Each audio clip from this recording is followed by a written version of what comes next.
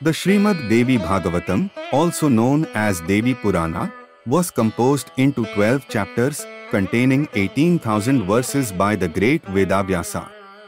Though classified as an upa-purana, it is the only Purana Vedavyasa called Maha Purana, meaning the Great Purana.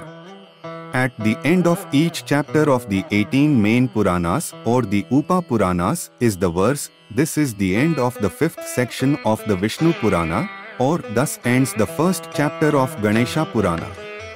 Whereas in the Devi Bhagavatam it is clearly, "Thus ends the 8th chapter of the first Skandha in the Mahapurâna Srimad Devî Bhâgavatam of 18,000 verses by Maharsi Vedavyâsa." The choice of words by the great rishis is obvious, as Divine Mother is described in all major sastras as the one beyond and above the trinities and all gods. Courtesy astrojyoti.com